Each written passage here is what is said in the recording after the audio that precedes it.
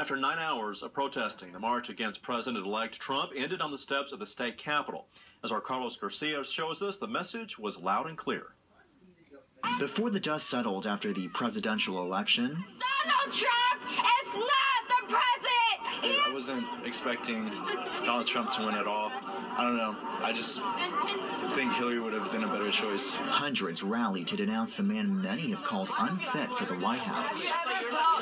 Others didn't see it that way. Even though I don't agree with what they say, their right to protest is what makes this country great. Some say President Trump poses a real threat to minorities. I'm scared, you know. I'm thinking about all the things I'm gonna have to hide about myself, and we shouldn't live in a world like that. Protesters fear that President Trump will target undocumented immigrants living in the country. It's a collective fear which carried the protest for 9 hours all the way to the state capitol. I really did not think that many people would be coming out and showing support for this. I think that's pretty amazing and shows that the people have power. Carrying the message that no single election can take that power away.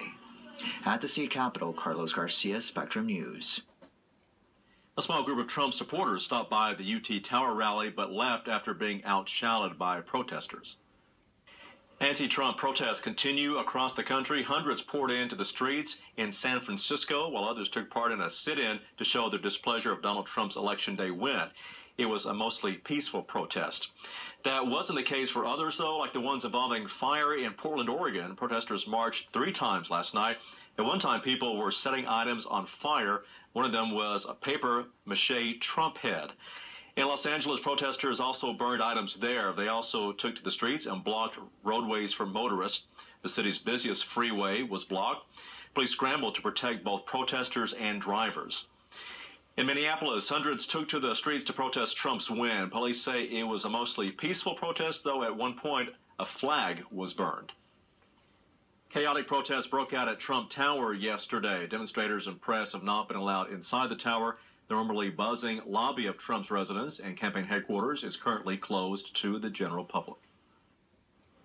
One Austin city councilman called on Americans not to unite but to fight back against a Trump presidency. Councilman Greg Casar of District 4 took part in Wednesday's student-led anti-Trump rally. Earlier in the day, he sent out a statement likening America under Trump to Alabama under then-Governor George Wallace. I had constituents, families from my district, terrified and crying. One of my constituents got a phone call from his 9-year-old daughter asking if he's going to get taken away. She's going to lose her dad, and Donald Trump's going to send somebody for him. Casar won re-election to his district Tuesday, but said he took no pleasure in it because of Trump's win.